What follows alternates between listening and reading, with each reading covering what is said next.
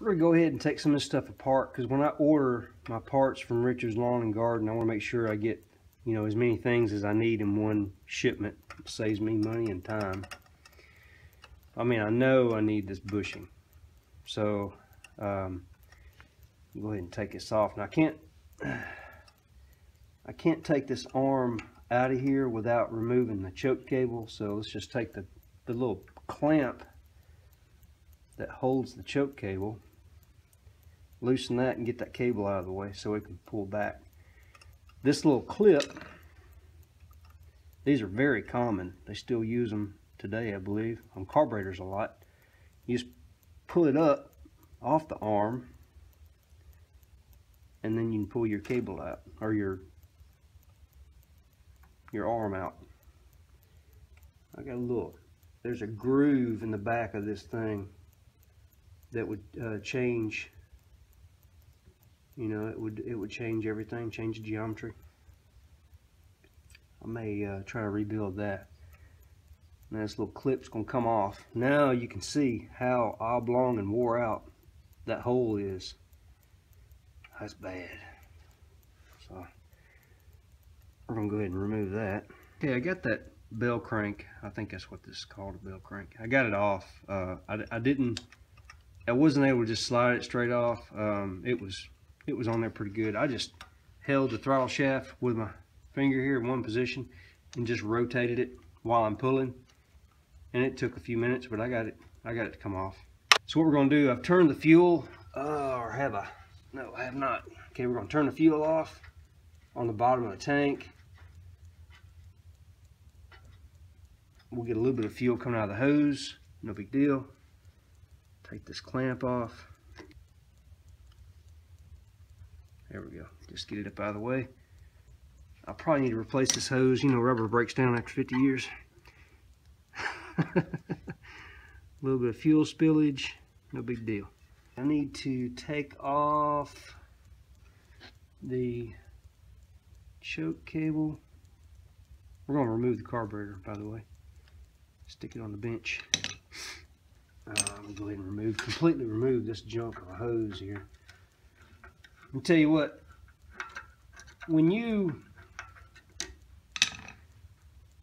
think you need something for one of these old tractors and the price on something is reasonable, you might need to buy it.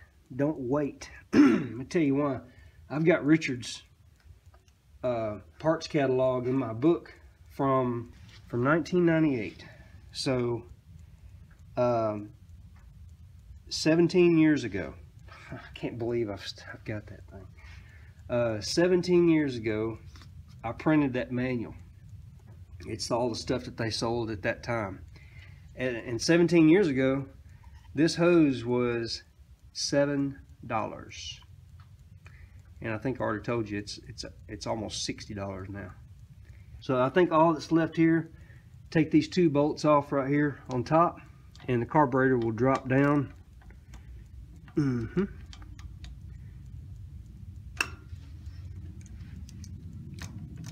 Get him, Bella.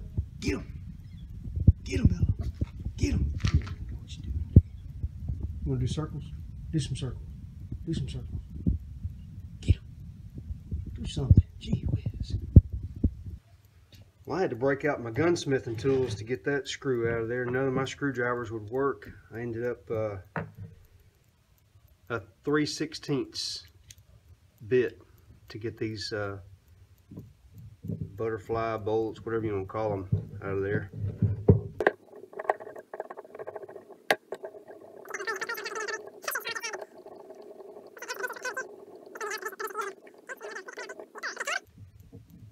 Alright, that was it. That's all we had to do is get that out of there. Richard's offers, I believe, a carburetor rebuild service for those that don't have the time or testicle fortitude to be able to get into something like this. Dirt dauber nest. I'm only kidding about the testicle fortitude, of course. I understand all about time. If I didn't have people working for me, I wouldn't have time for this stuff either. I'd be shipping it to Richard's. Dadgum dirt daubers. Y'all have those things up north? Every hole they can find, they put a nest in. Okay, I believe I got everything I need to start cleaning this carburetor up. Went inside the house and got my wife's bowl and my son's toothbrush, some soapy water, hot soapy water.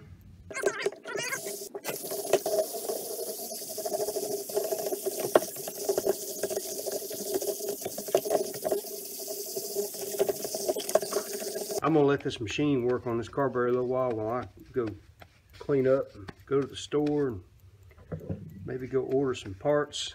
Anyway, let's see what we got. What's in the stew pot? What if you can cook jambalaya in that thing? I bet it would tenderize the heck out of some meat with all that vibration and stuff. That'll be another video. Alright. Looks like it broke some paint down. This is just Dawn dishwashing liquid. Booger's hot. Let's start with this. Dadgum.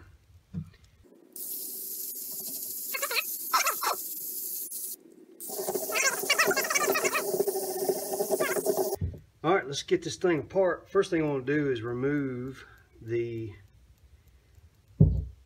idle screw. Now let's see here. First thing I want to do is we want to count how many turns we go in, and we'll record that. So that wasn't nothing. It bumped right there. So I think that's supposed to be a turn and a half out. I'll look at the manual when we go back together with it. They give you recommended settings to start with, but this would be your idle. It looks pretty good. It's pointy. Got your spring on it. Let me stop for a second. Whenever I'm taking something apart, I put it on paper in the order it came apart. I'll start left to right, make a second row, third row if I got to, and that way when I go back together with it, I just know to start over here and work my way backwards. Okay. Let's see here. We want to remove the. Let's remove the bowl drain.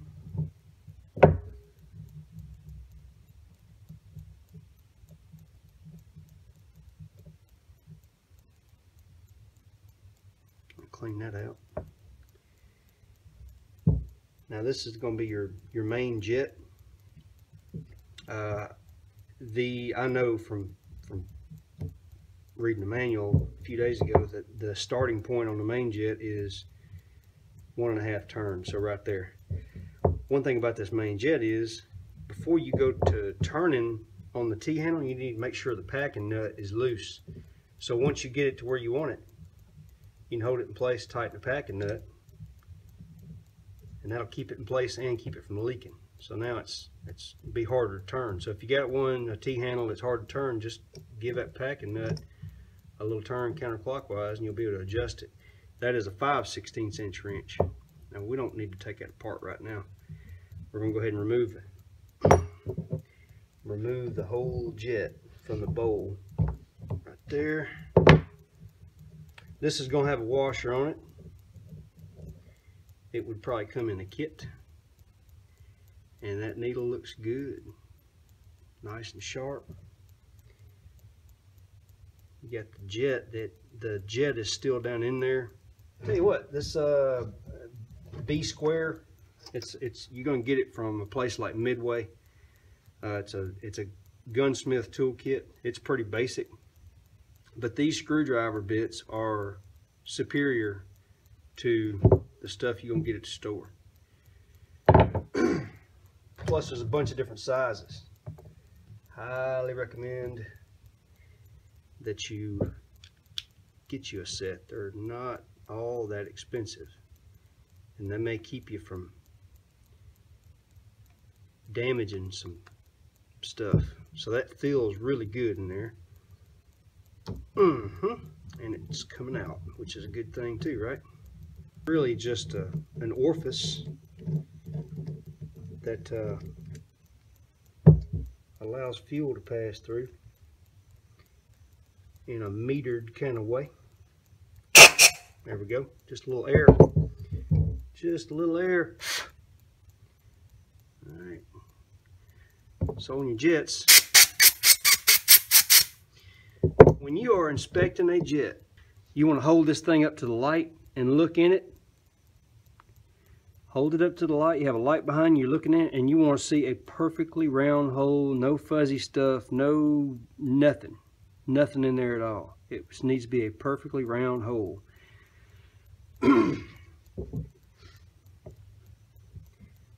Don't take a drill bit and clean a jet out. They make some tools specifically for that. I don't have them. They're easy enough to clean usually. A little gasket in there for that. Give that a little blow. Alright. And leave that on. And oh, by the way, when I got it cleaned up, I saw once everything was cleaned, the bushing is actually still inside the body. Alright, so change our bit back to the big one and take the bowl off of the body of the carburetor.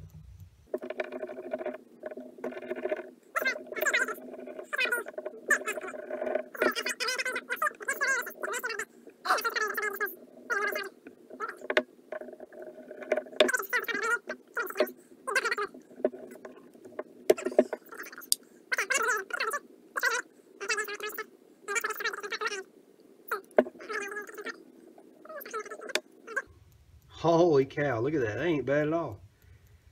Shoot, that's one of the better looking carburetors I've seen.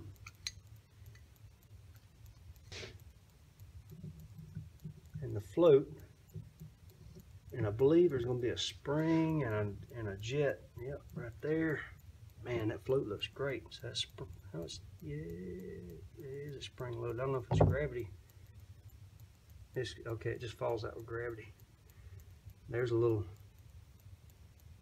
jet right there. This is how that little dude I just pulled out there.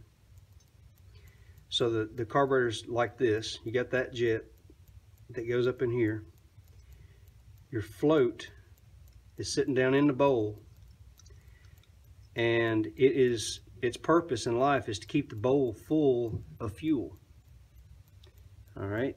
So when you're consuming fuel, the fuel level in the bowl goes down, the float goes down, and when the float goes down, that jet that's sitting right there comes down with the, hopefully, unless it's stuck, it comes down with the float and allows fuel to come back into the bowl. So if you've got a fuel starvation issue, you might just have a dirty float needle, I think they call it. It's not really a jet, it's just a needle. Alright, let's work that gasket off there carefully, even though we're going to replace it, you know. I'd rather be careful with it. There we go. Okay, it goes on. There's a groove behind the venturi that it was hanging up on right there.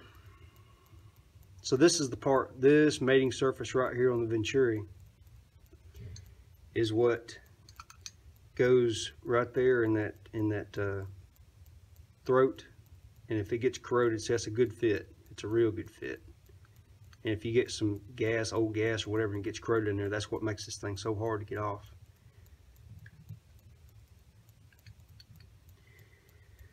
Let's see if I can get a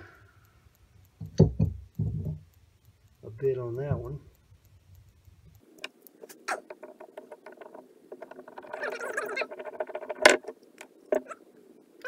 Hate to use metric tools on American machinery. Way better. Okay. 11:30 seconds.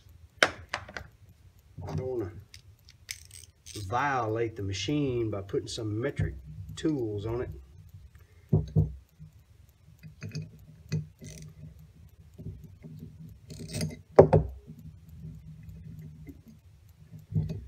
Well, I'm glad I took it out. Little debris in there. I can get that cleaned off really easily. I'm gonna pull that choke plate off. Choke plate is coming off if I can get it turned just right.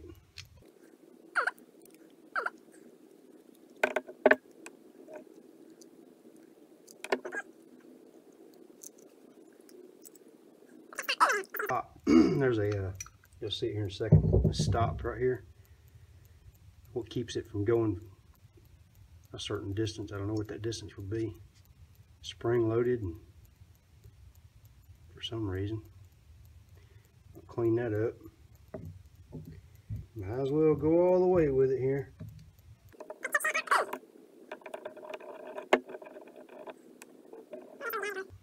Alright, I mean make some notations here where we are. We got the choke arm at about 9 o'clock. The choke cable bracket is sitting at about 12 o'clock. The screws are going in at 12:30 and 6:30 position, not time of day.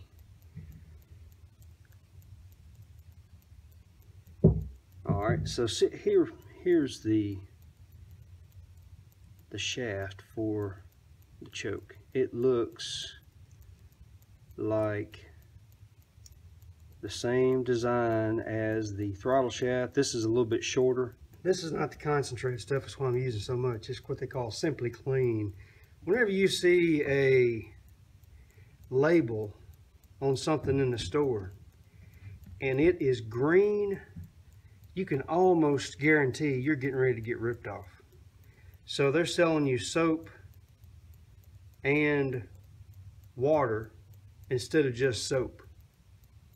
They're diluting the soap down and calling it Simply Clean and giving it a green background, and then you read the fine print, non-concentrated. So it's just watered down dishwashing liquid. That's it. That is it. Hey, contains no phosphate.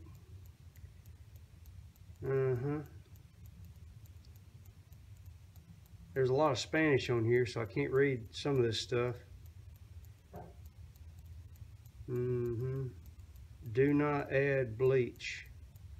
Oh, there it is. Biodegradable something or others. Yeah. I'm not like anti-earth or anything, but quit ripping us off.